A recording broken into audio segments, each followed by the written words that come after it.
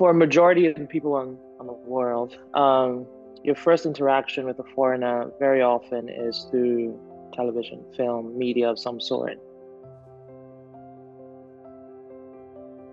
Having characters that are able to change hearts and minds is everything. Media is a powerful tool, right? And sometimes it's the only vehicle for understanding communities that we're not exposed to often. It's important that we obviously portray folks as accurately as possible because they will be judged based on these stories that we're telling.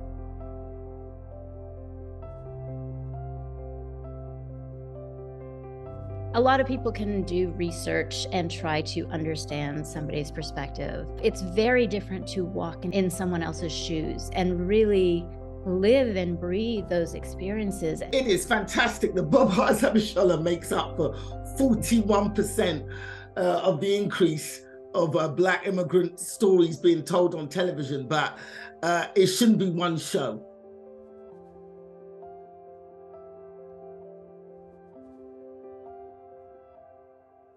Studios and networks and executives in general are paying more attention.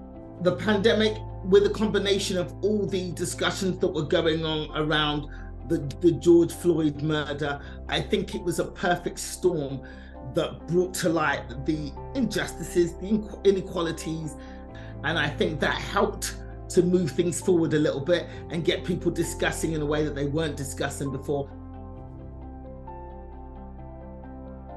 I wanted to address the stereotypical tropes. So when I was creating the show, I wanted to make sure that the characters are three-dimensional and we have the same feelings that you guys do. We have the same ambitions, the same wants and needs. One-dimensional representations of any marginalized community, it's very dangerous and harmful to that community. You might see something on television and assume that it's the truth and then take that into your everyday life and treat people as such. It's astonishing on various levels that our show is the biggest depiction of immigrant life in America, because America is a land of immigrants. The cleaning lady changed the viewers, their attitudes and beliefs, and it basically said 41% said it increased their comfort around meeting a recent immigrant. And yeah, I think that really struck me, is that it's a visceral reaction.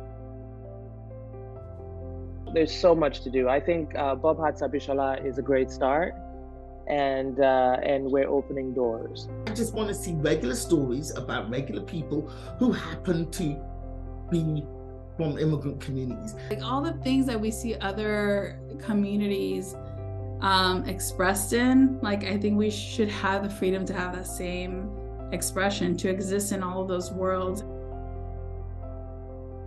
American is anybody who's come to this country in search of a better life, whether you're born here or you've come here. America is a land of opportunity. Everyone in my life that I love and hold dear is either an immigrant or came from an immigrant family and had immigrant parents. And that's the only American experience I know, and I don't know people more American than them.